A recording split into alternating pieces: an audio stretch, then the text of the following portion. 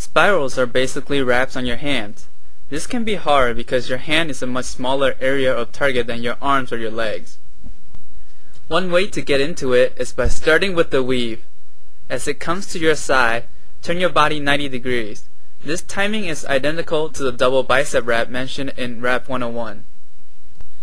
Bring your hands in together as if clapping. Stick out your fingers. The strings should wind in over both of your hands. Then spread your hands apart to make them wind out. You can also get into the spiral with arm wraps, much like the double bicep wrap mentioned in Wrap 101.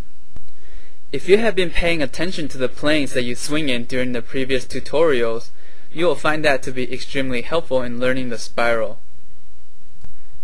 If you don't swing within the plane that is parallel to your body, your spirals probably won't wind in correctly. If they wind in correctly, but often get stuck and can't wind out, try shortening your strings a little. Doing spirals with longer strings is definitely not impossible, but you may need to reposition your hands a little farther apart during it. Some people stick out all their fingers for spiral.